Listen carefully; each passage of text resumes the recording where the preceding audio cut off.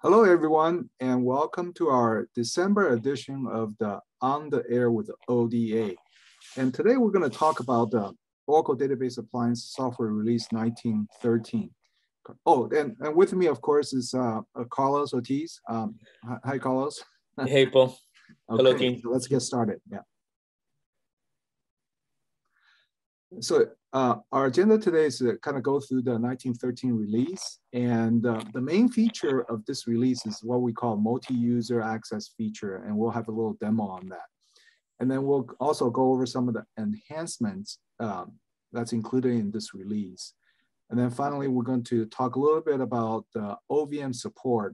So 1913 will be the final and last release with the OVM support. So we'll talk about that and the ramifications of that. And then we'll have a little bit of a demo on the new feature, the multi-user access, for about 10 minutes. And then we'll open the webcast to Q&A. So as usual, when we release ODA new release, we support the latest database release updates. So in this release, we'll support the October 2021 release updates and for all the supported model, right? Starting with ODA X8 down to ODA X5. And again, we'll talk about the OVM support at the end of the slides. And you can see the list of the supported database clones, from 21.4 in the DB system only, and then of course the 1913 and the 12.2 and 12.1. And we also put together these charts to just show that, because we're going through some database support transition, and to show that just what ODA software support what database, right? So as you can see, we do not ship a Oracle Database 11G clone starting with 1911, and we stopped shipping the database 18C clone with 1912. So in other words, you cannot provision 18C database now starting with 1912. And 1913 shows all the supported version of the Oracle databases.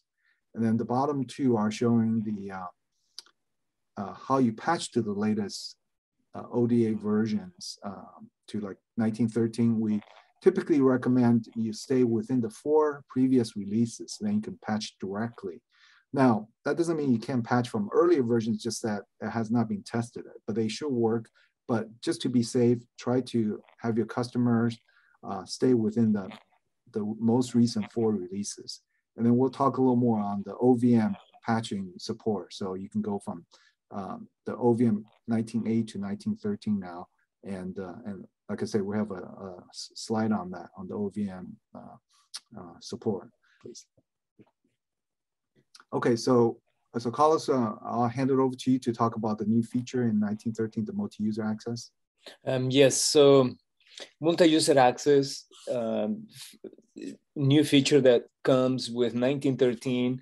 On the right-hand side, you can see a screenshot right of the screen. You can see there in the red box what it is in the menu, right? This, I mean, with multi-user access, it's going to give you to customers, you're going to give customers a mechanism for role separation, right? This will enhance the security of the appliance, because if you have critical databases, you can only assign it to a certain Oracle Database Administrator, for example, and no one else will have access to, no other Oracle Database Administrator will have access to that one, right?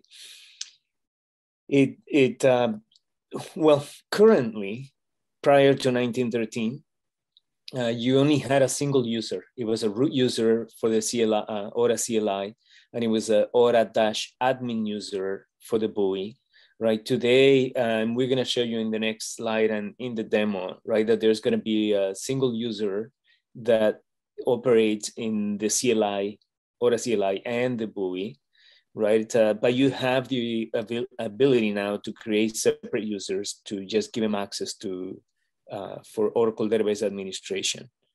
Now, in the last bullet point, right, you can see something that we highlighted in red. You can only enable multi-user access when you provision the appliance. So that means that if you patch from an older version to 1913, that feature is not going to be enabled. And the reason why we're doing that, this is a major change in the way that the Oracle Database Appliance operates, right?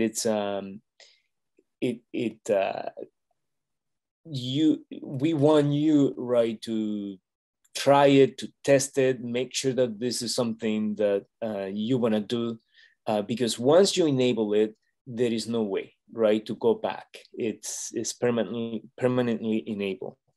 You will need to re-image the system again, right? So existing customers that are running on 1912 or earlier releases to use this feature, they will need to re-image the unit to 1913. Yeah, so I just want to make a comment that so far, in the last 10 years, we only have the root user for the command line and the o.-admin for the browser user interface in the last few years.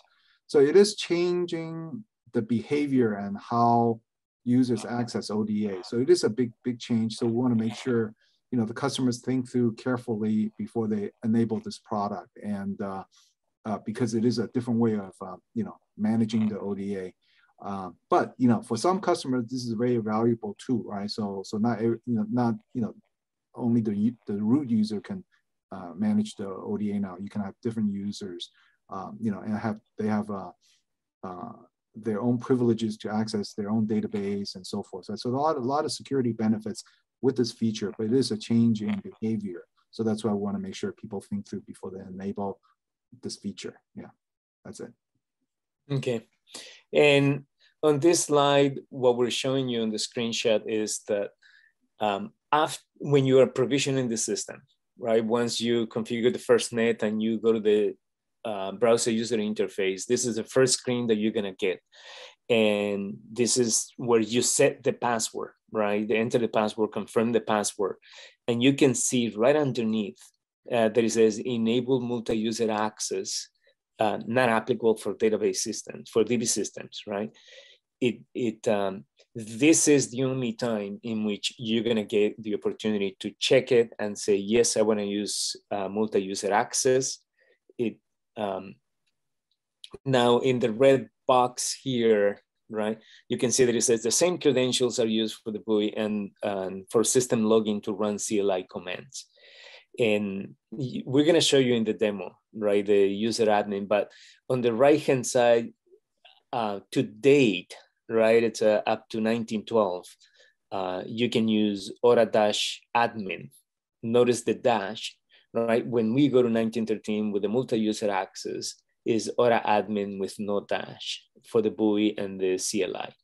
And the root is going to be, the access is going to be restricted to Ora system administration to get access to the system log, debug issues that require root access.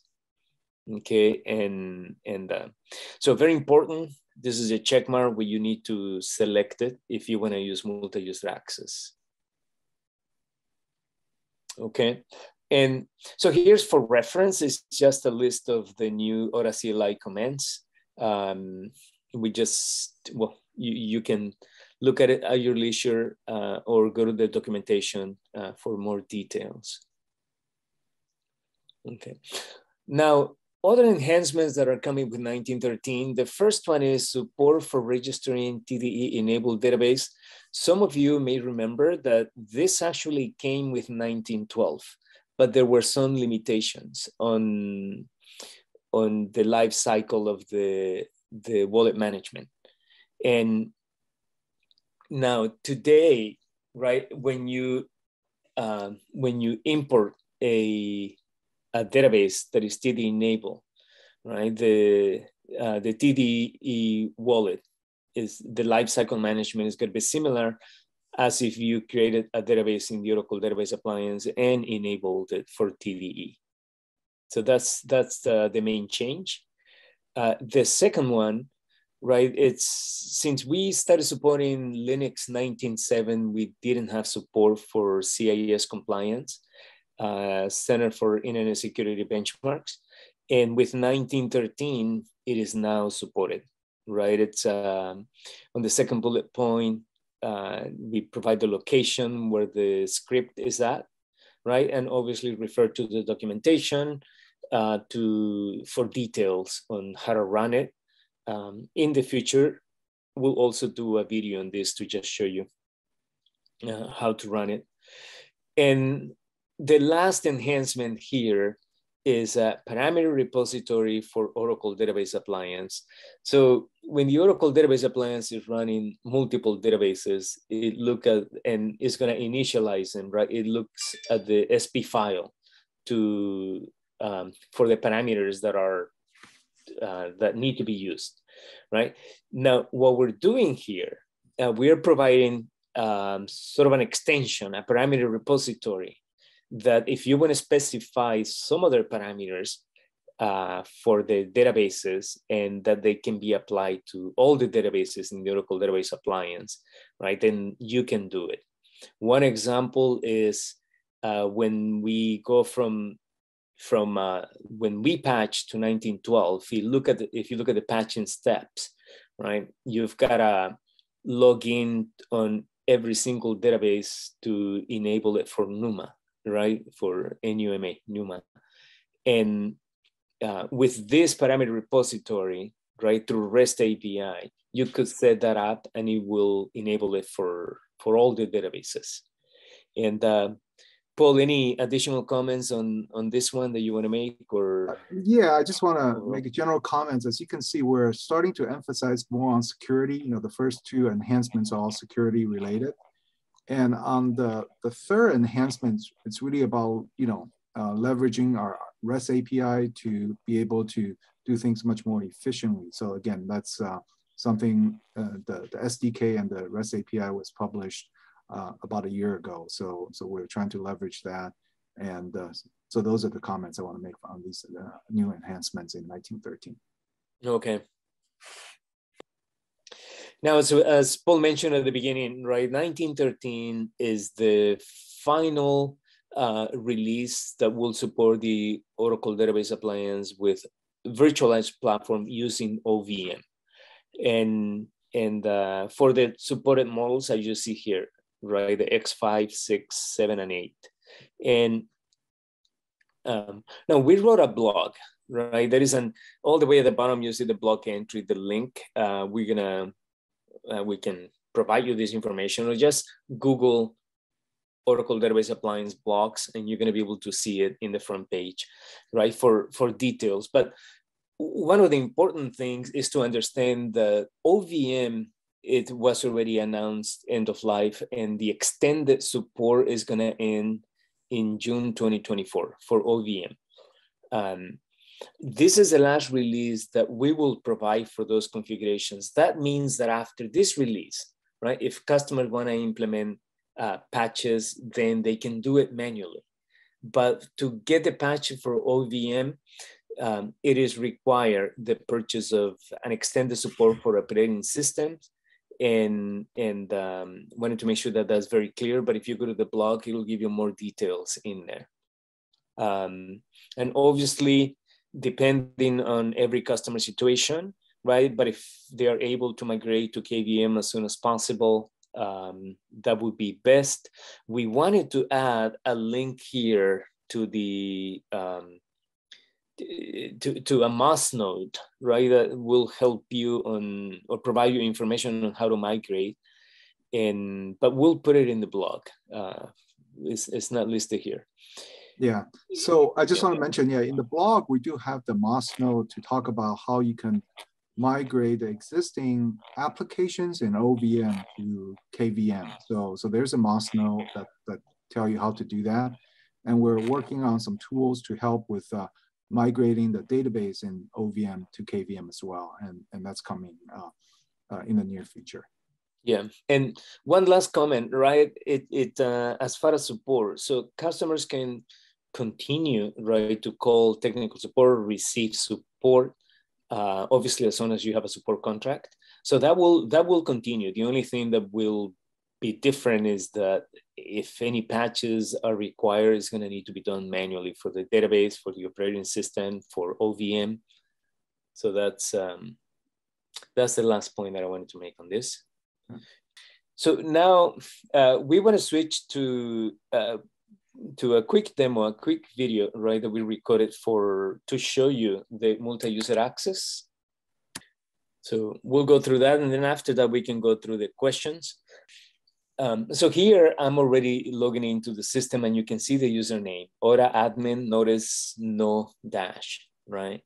And so once you log in, and so you see on the upper right-hand side, right there, right, the multi-user access tab, right? We're running 1913. And on the left-hand side here, you can see the submenu, right? Users, roles, entitlements, and resources. And on this first page here, these are the users that are created by default. You can see here the Ora admin administrators and Grid, Oracle, right? All system users. And as far as roles, you can see all the ones here, Ora administrators, Ora-DB. And if you look at that Ora-DB, it has the flag internal false, right? This Ora-DB is the only role today that can be applied to new users and is going to allow to manage databases, right? You get other users that at the moment are not used, but in the future, right? There's going to be additional details on that. You can see the entitlements, right? So a role is a collection of entitlements. So below you can see kind of what kind of privileges they have, and as Carlos said, that this is the first release of the multi-user access, right? Over time, we will enable some of the roles below so that we can assign to users. But this is, so the first release, the users that we created basically can have the DBA role for the older system. So that's what the entitlements are, yeah. Okay. And then the next option here is the entitlements. And this is just a listing of all the different entitlements that exist. For the moment, it is just a listing that you cannot do anything. It's already predetermined by the roles that we support, right? And the last option on the left is the resources. And here you're gonna see database homes, the actual databases. There's a database storage. And now one thing that I'm gonna show you here, it's if you click on this show advanced search, like you see the home 1 and home 2, those are items that we already deleted. If you look at the active false, right, they are deleted but are kept for historical purposes, for auditing. And by clicking in the show advanced search and just click on show all active resources, refresh, then it hides anything that is inactive. Okay, and this is something you're gonna see through the video that we're gonna do this about 3 times here, but this is something that for the next release, right, it will just show by default only the active ones. Yeah, so this is basically to show that what resources the user have access to, right? So we created the DB3 and DB4 so that then we can assign the user to the database. So these are what you assign to the users, the resources. Yeah. Oh yeah, and a best practice tip here, if you notice DB3 underneath, it says DB3U. This is the DB3 is the Oracle database, and the DB3U is assigned to the database storage. Okay, so when you create a database, there is a field that tells you what is the name of the database. Right underneath in the browser user interface, it tells you what is the unique name that you want to give it to the database, right? So here we just use the DB3 is the name, DB3U is the unique name, right? We just use the U for unique name. So best practice is give it a different name or give it a unique name. That way it can be assigned to the Ora DB storage. So it and differentiate on that, right? So, and here is the DB4. So next, what we're gonna do is just go ahead and create a user, right? So here is the user 3. We're gonna give it a role. The only one at this point is the Ora DB. Enter the password. It's gonna be a secure password, right? You create it. It's a very fast process, right? To just create a user, success. And then we're gonna go ahead and just create the user 4. So same process, right? And you can see here at the bottom on the users, now we have that user 3 and user 4. And now you can see on the drop-down menu, right? There's two options today. One is to authorize a password reset. If the user forgets the password, you click here, right? To then is gonna go to the Ora admin to just authorize or provide a reset the password basically, or delete the user, right? That's what you can do. Now, I'm gonna go log into the user 4. Obviously, you're gonna need to set the new password or the permanent password. Once you do that, right, then, oops, log in again. Right, user 4, log in, and there we are, right? It's now on this screen, if I want you to look at the 3 tabs at the top, there's three tabs in this browser, right? The one on the left is the Ora admin, the one in the middle is the user 3, the one on the right, user 4, and you can see it right here on the current user, right? This is user 4, because we're gonna be switching between screens to show you. And you can see also the tabs are a little different, right? The users don't have all the tabs that the administrator has, right? So it's shorter. Yeah, so here you can see 5 options, right? Appliance, database, object store, security, and activity. And now I'm gonna click on the leftmost tab right here, right? In the browser tab, just to compare, right? What the Ora admin has access to. There are 7 tabs here, right? With a multi-access, diagnostics, etc. So we're really filtered, right, for certain activities that the user is not gonna have access to. Now, if we click on database, there are no databases. Even though we have database 3 and database 4, right, the user doesn't have access to them. But this user, I mean, can just go ahead and create the databases, and it's gonna be only visible to them and the Ora admin, obviously. And now this is now we're looking at the user 3, you can see here, right? I'm gonna click on database and the same thing, right? You don't have access to databases. So now I'm clicking on this leftmost browser tab, and now we are in the Ora admin, right? It's you can see it over here, Ora admin. So we go to the multi-user, we go to the resources, quickly filtering for active. And now this is the DB3, right? On the DB3, like we're just gonna grant access to user 3. And DB4, the same for user 4, right? And now if we just go to the activity, you can see that it's already done, so fairly quick. And now I'm clicking on user 3 now on the tab, right? If we refresh, now you're gonna be able to see that this user has access to database 3, DB3 right there, right? That's the properties. And if you, now I'm clicking on user 4, right? And the DB4, it's already there as well, access to that. And okay, so now back on the Ora admin screen, right? The Ora administrator. If we look at the resources, I want to show the resources here, right? The active ones. And if you look at DB3, you can even see here, right? Which users have access to that resource. In this case, is the user 3. and over here in DB4 is the user 4. And I mean, and that was it. This was just a quick demo on the multi-user access. Right.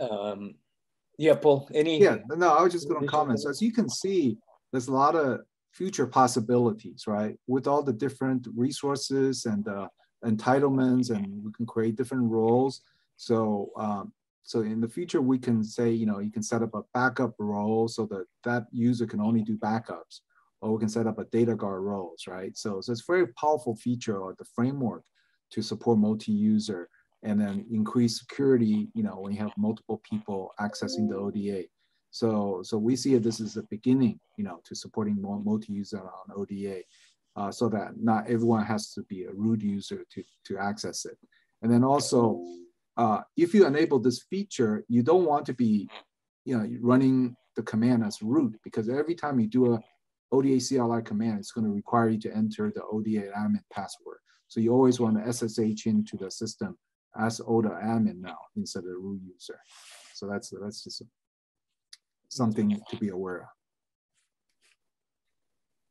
So,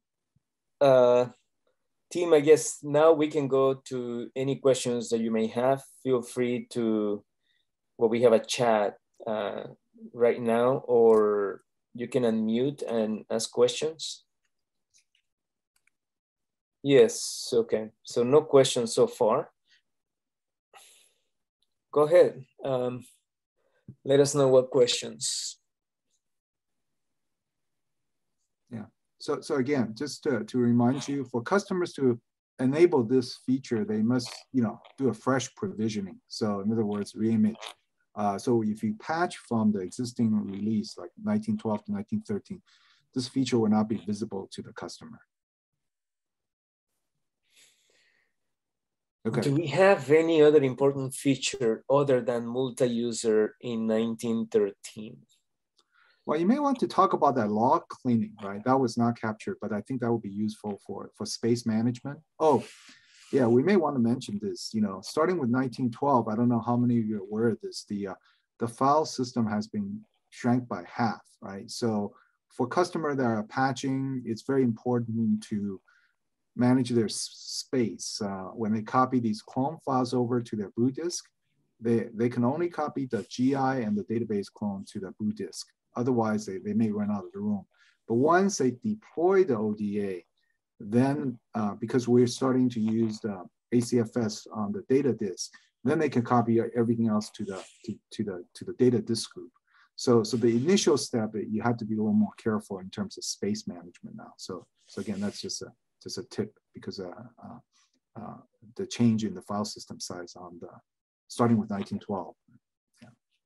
Yes, and right. Thank you, Paul. And to Anil, right? It's as important features. This was the marquee feature in 1913. There are some other minor ones, enhancements, so that was basically it for 1913. 1914 will give you some sort of verbal preview, right? It's on that one, we don't want to have any features, right? Our goal is not to come up with any features, but basically all we're gonna do is just do quality enhancements, basically, right? It's take a look at some existing bugs, make sure that we fix them, improve the overall stability, right, for 1914. Paul, Kurt is asking, when will rolling node updates be back in the Oracle Database Appliance? So we have to get back to you on that, because again, there are some other project that may help negate the need to do that, but yeah, so we can talk to you offline, Kurt. So yeah, I also want to just emphasize Carlos, what Carlos just said, that right, we're moving to this sort of TikTok model too, right? So we're going to try to just make sure the release is and the ODA is running as smooth as possible. So every six every other release, we're going to be releasing big new features, but in the interim, in the middle release, we're going to just try to fix all the bugs, making sure everything works, patching works, as flawlessly as possible, and then so that so we have time to stabilize and then add new features, stabilize, add new features. So I think it will be good overall, just for our customers as well.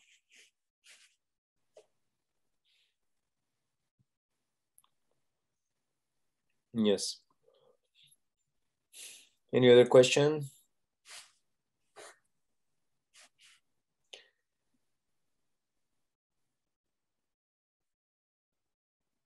Okay. Yeah. Okay. Well, I mean, yeah.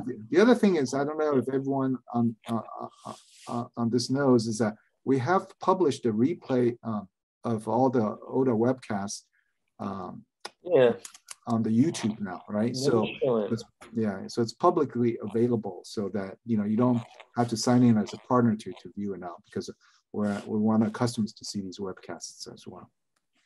Yes. So let me show you here. You go to YouTube, and there is a Oracle Database Product Management a channel right here, Oracle Database Product Management channel. If you scroll all the way to the bottom here, you're gonna see Exadata, and you're gonna see the Oracle Database Appliance. And here, right, the talks that we are providing in this medium here with the Oracle on the air with ODA, we also put them in here. That way, customers can have access to this. Okay, and now this home page here is a rotating page because there are multiple products. But if you go to a playlist, if you don't find it at the front, you just click on playlists here, and if it's not at the front, it's going to show over here as well. Yeah.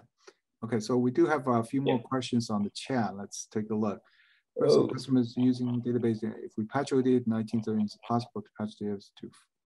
Oh, we must have. I believe you can do both. What you need to do is download the older patch, like from 1813 to 1814. So that would still work. Now, obviously, yeah. Wait a second. Is there an 1814? I mean, if we... Well, I'm just saying we could look at that slide, right? That tells you the different. Yeah. What I'm saying is that you can download the older patch and then. Okay, well, I guess we skipped the 1814. So you could patch to, let's say if you're on 18.3, you can patch to 18.5, right, or 18.7. So you can stay on the 18 train track, but 18 is out of support. So the customer should really try to move to 19, right? But the 19.8 is a mandatory stop because we do a Linux upgrade from 19.6 to 19.7. So you have to go to. I think they're referring to the database itself, not the. Yes. Yeah.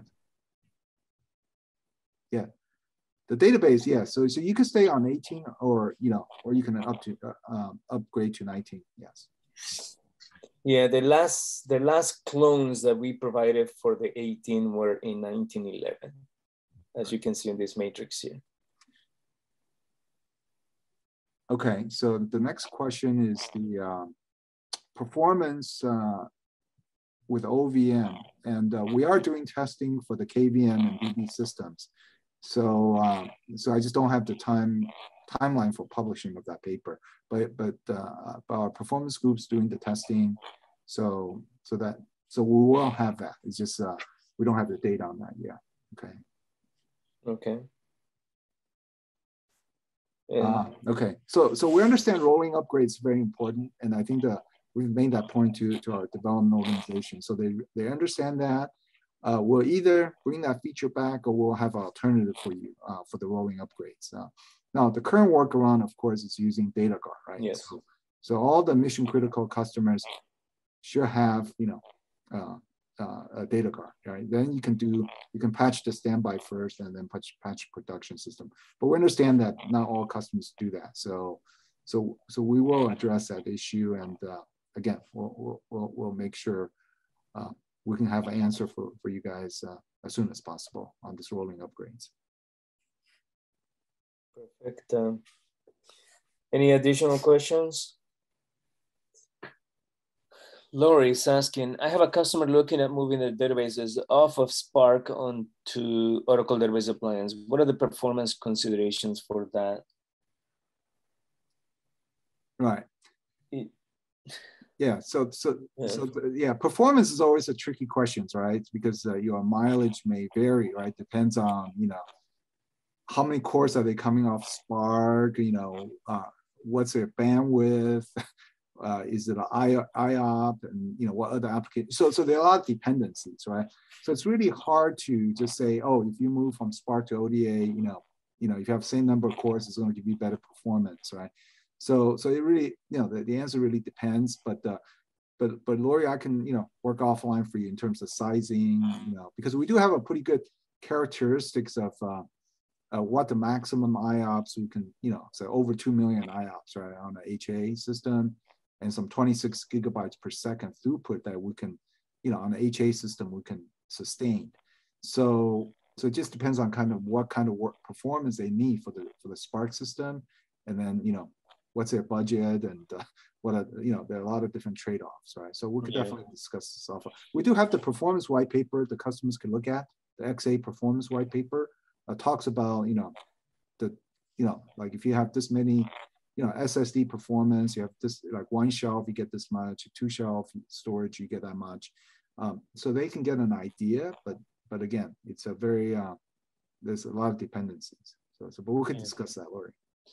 And we have some customers who already moved from Spark platform to the Oracle Database Appliance. We could also reach out to them to get some more details on real life experience.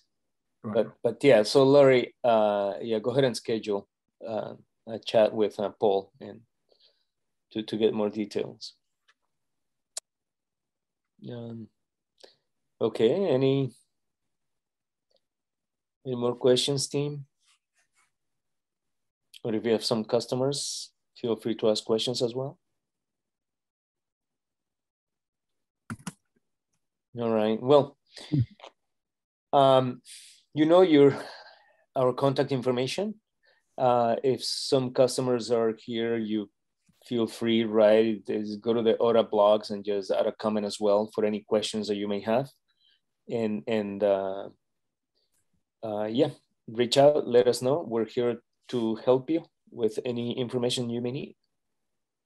So, Paul, any final words, or I don't see any more questions? That's it. You know, this is our last webcast for the year, and we will come back, you know, probably late in January, and so that's all I have to say. Yeah. All right. Thank you very much, everyone.